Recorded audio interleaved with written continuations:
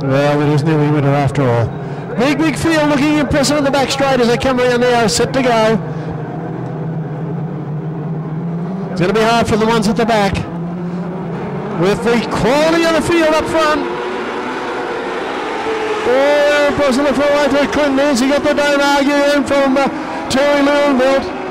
Aaron Prosser tries to go on the inside of Lewinville. Lewinville will love to put one over Prosser here now because he's the man that took his crown from him. The Australian title that was. So it's Lewinville and Prosser.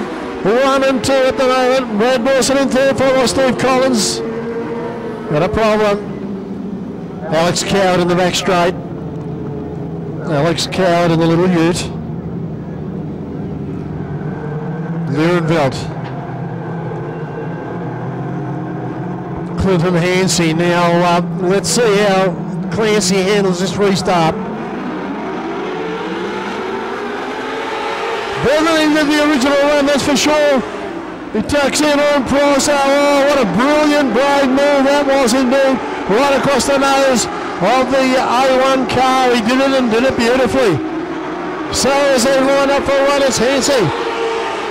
From Lewinville on the outside. Hansey on the inside. Oh, big bicycle there by Hansey. How close can you go? Around we go. 53 of Will Butler. Unbelievable how he never rolled there, Hansey.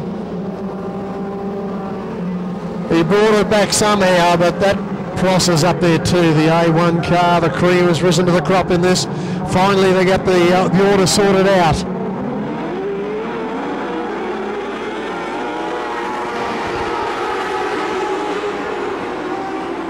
The cone goes flying. Somebody's hit the cone.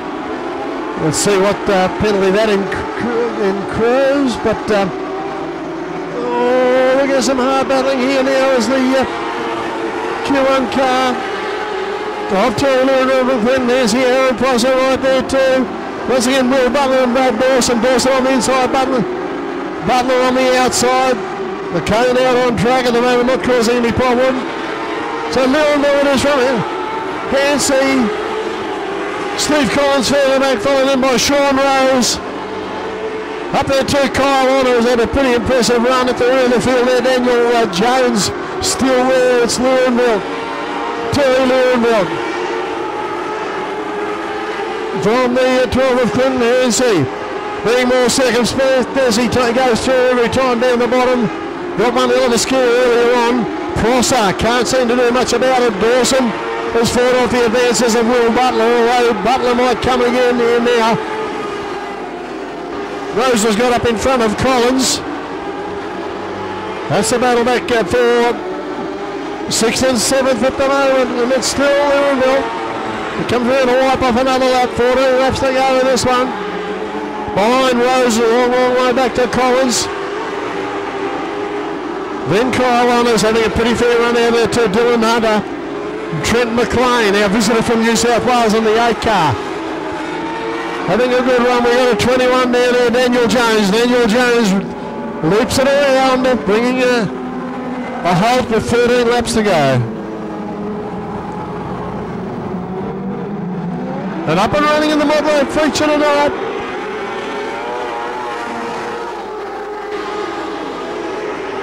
Once again, it's Lewinville stretching the legs of the little Q1 car. Prosser works the inside run on Hansey here. Oh, he goes out wide. Hansey comes back at him. Good running by those two.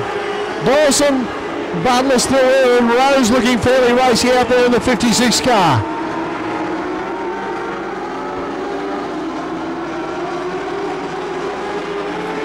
The steering order remains the same in the room. Only Prosser's got up.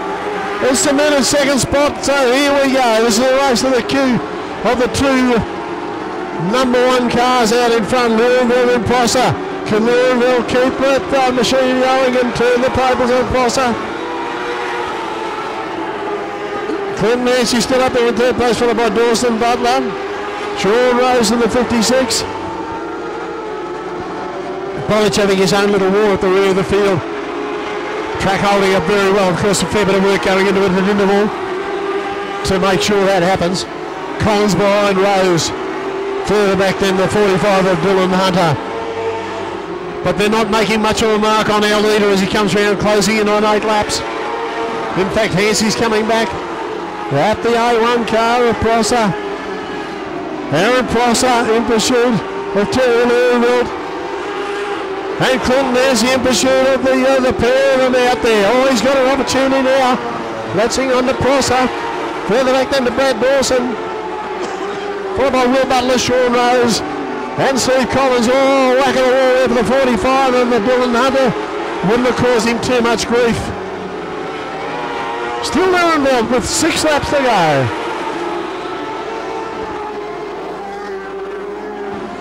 So Lirenville, our leader. Prosser's got his hands full trying to keep Hansey at bay. Should be able to do it, but he's lost all contact with our leader. Just up the road from him, Wayne Dawson, who hasn't got that machine rolling at all well tonight. Unfortunately for him. He's closing in on the 0-8. You don't often see that. Wayne Donaldson's always in the thick of things. So he stays out wide. Lirenville goes through on the inside. Prosser still in second spot. 3 3/4 laps from home in the feature race. That 20 lap of the night. So Lirenville is still 3 laps from home.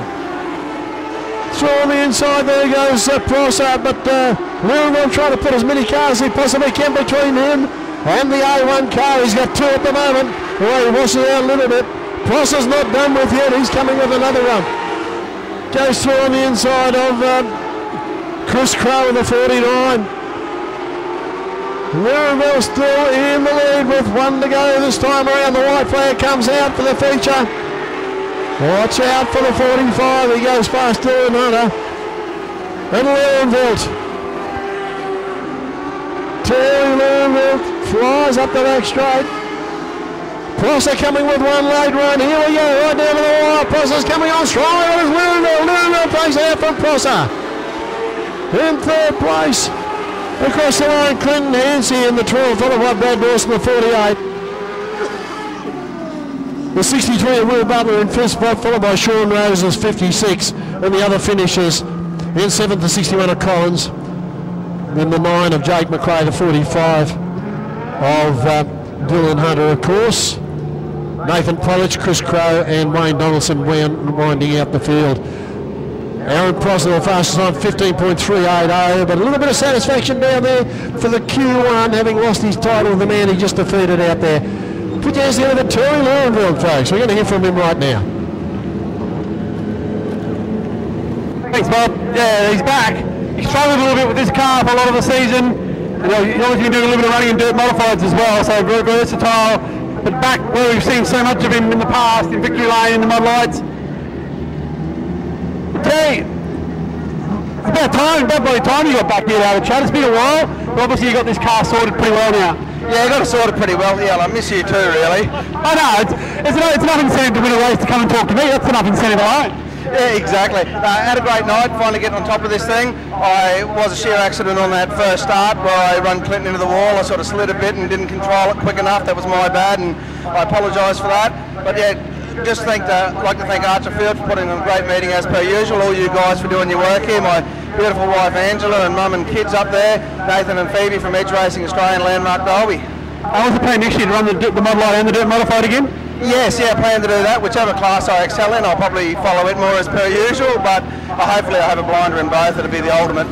No worries, thanks. Down the infield lane, gentlemen, put your hands together. Winner of our last Modlite feature race of the season, and they've been great, and they've really been growing in numbers again after a bit of a slow start.